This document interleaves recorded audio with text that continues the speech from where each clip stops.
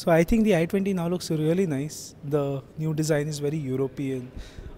The curves are gone; they are replaced by edges. And personally, I think this is one of the better-looking cars in the premium segment now.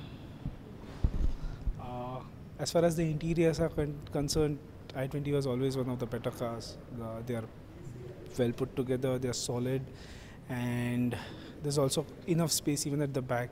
And the rear AC vent now makes a lot of sense. Which also, like, talk about the features, it's pretty feature loaded. I think Hyundai's have always been on better on the features front. I think the car is a lot more sorted. At high speed, it just sits and remains planted. The steering feedback is also quite nice. The steering weighs up, and I think now it's a complete package, and I give it a thumbs up now.